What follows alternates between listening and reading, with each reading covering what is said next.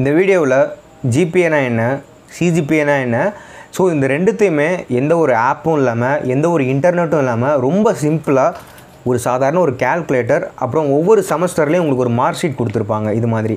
So இந்த ரெண்டு இருந்தாலே போதும் உங்களோட GPA அண்ட் CGPA ரொம்ப சிம்பிளாக கண்டுபிடிக்க முடியும்.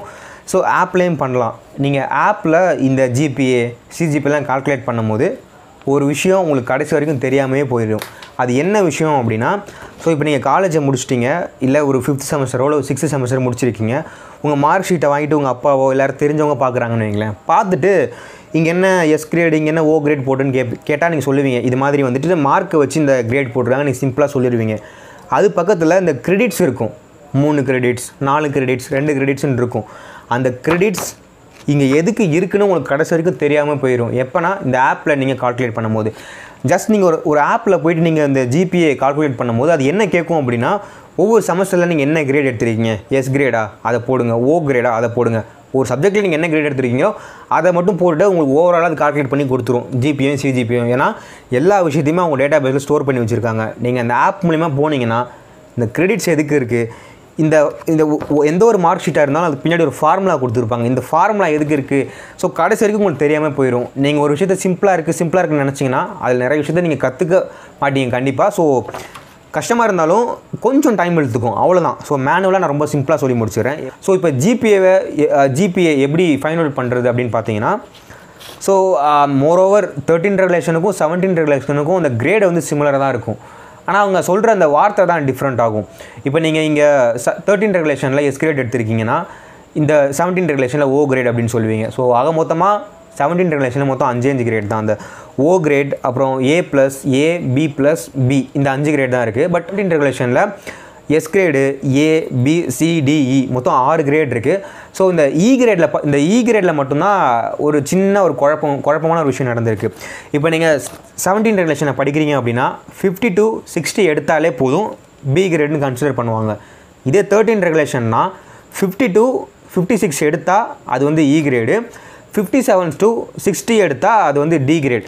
ஸோ இந்த 50 to 60 மார்க்கை அவங்க ரெண்டாக டிவைட் பண்ணி வச்சுருக்காங்க. ஸோ அதனால தான் உங்களுக்கு அந்த கிரேடு வந்துட்டு 17 ரெகுலேஷனில் வெறும் 5 கிரேட் இருக்கும், 13 ரெகுலேஷன் மொத்தம் 6 கிரேட் இருக்கும். அந்த ஒரே ஒரு இதை வந்துட்டு ரெண்டாக பிரிச்சிருப்பாங்க.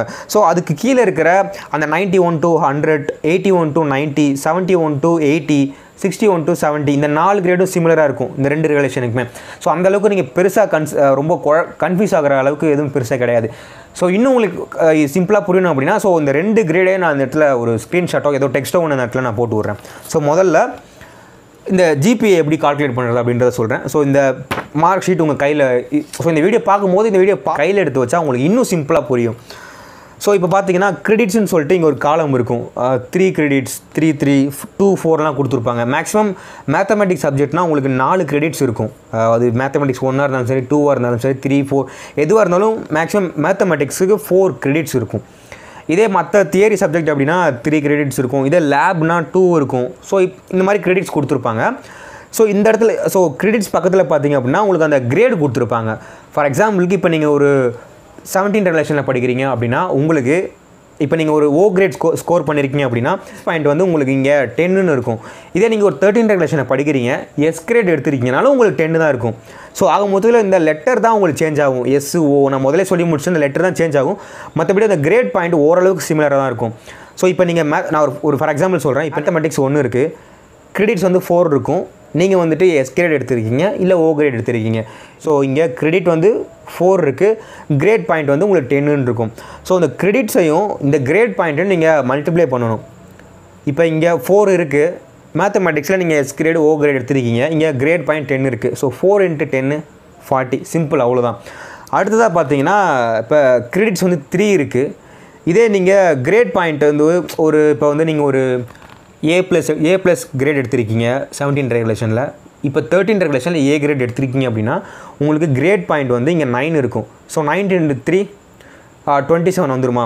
ஸோ அதே போல் உங்களுக்கு அந்த நீங்கள் எடுத்திருக்க கிரேடை பொறுத்து இந்த கிரேட் பாயிண்ட் வந்து சேஞ்ச் ஆகும். ஸோ இப்போ எஸ் கிரேட்னா 10, ஓ கிரேட்னா 10, A+னா 9, ஏனா 9. ஸோ ரொம்ப குழப்புற மாதிரி எனக்கு ஃபீல் ஆகுது. ஸோ நீங்கள் தயவு செஞ்சு குழம்பிக்காதீங்க. குழம்புற அளவுக்கு எந்த ஒரு மேட்டருமே கிடையாது. இந்த மார்க் ஷீட் கையில் இருந்துச்சுன்னா ரொம்ப சிம்பிளாக இருக்கும். ஸோ இந்த இடத்துல அந்த கிரெடிட்ஸ் பாயிண்ட் இருக்கும், இங்கே கிரேட் பாயிண்ட் இருக்கும். ஸோ இந்த ரெண்டுத்தையும் நீங்கள் மல்டிப்ளை பண்ணிட்டே வரணும். இப்போ 3 × 10னா 30. ஸோ அதே போல் நீங்கள் மல்டிப்ளை பண்ணிட்டே வாங்க. ஸோ இங்கே எத்தனை காலம் இருக்கோ அந்த கிரெடிட்ஸையும் கிரேட் பாயிண்ட் மல்டிப்ளை பண்ணிட்டே வாங்க. ஃபார் எக்ஸாம்பிள் உங்களுக்கு ஒரு 300 வந்திருக்கும். இந்த மொத்தத்தையும் இப்போ நீங்கள் மல்டிப்ளை பண்ணப்போ உங்களுக்கு ஒரு 300 வந்திருக்கும். அந்த 300 மேலே வச்சுக்கோங்க. கடைசியில் உங்களுக்கு கிரெடிட்ஸ் இருக்கும். அதில் அந்த 3 இருக்கும். அது எல்லாத்தையும் ஆட் பண்ணிக்கோங்க. இப்போ 3 + 3, 3 + 3, 3 + 2, 3 + 4 இதெல்லாத்தையும் ஆட் பண்ணிவிட்டு ஒரு 26, 25 அந்த ரேஞ்சில் இருக்கும். நீங்கள் கிரெடிட்ஸையும் கிரேட் பாயிண்ட்டையும் மல்டிப்ளை பண்ணது ஒரு அமௌண்ட் ஒரு நம்பர் வந்திருக்கும். 300 இல்லை 250 அந்த ரேஞ்சில் வந்திருக்கும். அந்த நம்பர் டிவைடட் பை இந்த கிரெடிட்ஸ் போட்டிங்க அப்படின்னா உங்களுக்கு ஒரு செமஸ்டரோட GPA கிடச்சிரும். ஸோ மறுபடியும் சொல்கிறேன், எனக்கு குழப்புற மாதிரி எனக்கு ஃபீல் ஆகுது. பட் நீங்கள் குழம்பிருக்க மாட்டீங்கன்னு நான் நம்புகிறேன். ஸோ சிம்பிள் தான். அகைன் நான் சொல்கிறேன், கிரெடிட்ஸையும் கிரேட் பாயிண்ட்டையும் மல்டிப்ளை பண்ணிக்கோங்க. மல்டிப்ளை பண்ணிவிட்டு ஃபைனலாக இந்த கிரெடிட்ஸ் எல்லாத்தையும் ஆட் பண்ணிவிட்டு டிவைட் பண்ணிங்க அப்படின்னா ஒரு செமஸ்டரோட GPA வந்துடும். ஸோ இதே போல் உங்களுக்கு 8 செமஸ்டர் இருக்குது, இல்லை 6 செமஸ்டர் இருக்குது, இல்லை 5 செமஸ்டர் இருக்குது. அந்த 5 செமஸ்டரோட GPA நீங்கள் இதே போல் சிம்பிளாக ஃபைண்ட் அவுட் பண்ணிடலாம். ஃபைண்ட் அவுட் பண்ணிவிட்டு அந்த 5 செமஸ்டர் இல்லை 8 செமஸ்டரோட அந்த GPAவை ஆட் பண்ணிடுங்க. ஆட் பண்ணதுக்கப்புறம் ஒரு வேல்யூ வரும். அந்த வேல்யூ இப்போ நம்ம ஒரு ஆவரேஜ் கண்டுபிடிக்க போகிறோம். ஸோ ஆவரேஜ்னால் நம்மளுக்கு தெரியும். இப்போ ஒரு இப்போ 10 10 10 10 10 அப்படின்னு ஒரு 10 நம்பர் இருக்குது. ஸோ ஃபைனலாக அதை ஆட் பண்ணோம்னா 100 வரும். ஸோ மொத்தமாக 10 நம்பர் இருக்குது. அதனால் ஆவரேஜ் கண்டுபிடிக்கிறோன்னா டிவைடட் பை 10 போட்டுக்குவோம். ஸோ ஃபைனலாக ஆன்சர் 10 தான் வரப்போகுது. ஸோ லைக் தட் சிமிலராக அந்த 8 செமஸ்டரோட GPAவை ஆட் பண்ணிவிட்டு டிவைடட் பை 8 போட்டிங்க அப்படின்னா ஒரு வேல்யூ வரும். அதுதான் உங்களோட ஃபைனல் CGPA. ஸோ உங்களுக்கு புரிஞ்சிருக்கும். அப்படியே புரியலைனாலும் நான் சொல்லிட்டு இருந்த அந்த டைமில் மேலே போட்டிருந்தா அந்த இதை நீங்கள் கவனிச்சிருப்பீங்க. அந்த கால்குலேஷனை கவனிச்சிருந்தீங்க அப்படின்னா உங்களுக்கு கம்ப்ளீட்டாக புரிஞ்சிடும்.